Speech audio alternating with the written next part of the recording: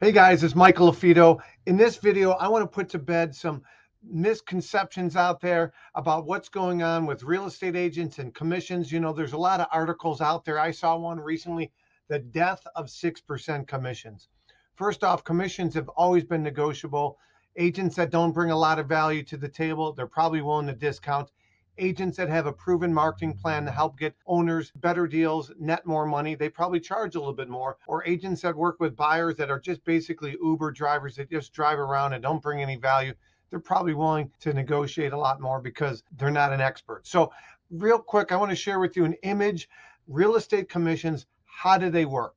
So there's a lot, as I mentioned, a lot of rumors going on. So I want to share with you how commissions and agents used to get paid, and then August 17th, there's a mandate going down with the Department of Justice and the National Association of Realtors. They've agreed to change the way real estate agents are going to get paid. And so I want to share that with you right now. So in the past, I'm going to use a visual right now. So in the past, you know, real estate agents, the seller would hire a real estate agent and they would pay what they call the listing broker. The listing broker, if I'm representing a seller, I'm called the listing broker. And in the past, if there's another agent involved, which 80 to 90% of the time there is, we would pay the buyer's broker from our fee. So that's how it's been done in the past.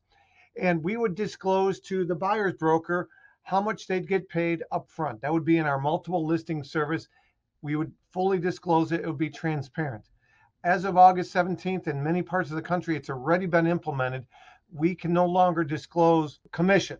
So that's the old way. The seller would pay us, the listing agent, the marketing agents, and if there's an agent involved, which most of the time is, we'd pay the buyer's broker.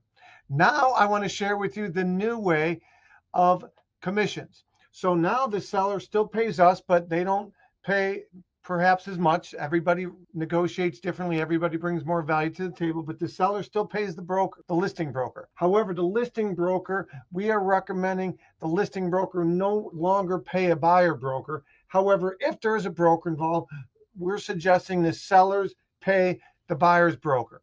So at the closing, the seller will be paying a commission now to potentially the listing broker and the buying broker. In the past, it was always to the listing broker. Now the seller has really three options. The seller can decide to hire an agent to, of course, market their home, and they can disclose up front, me as a seller, I will pay a buyer's broker.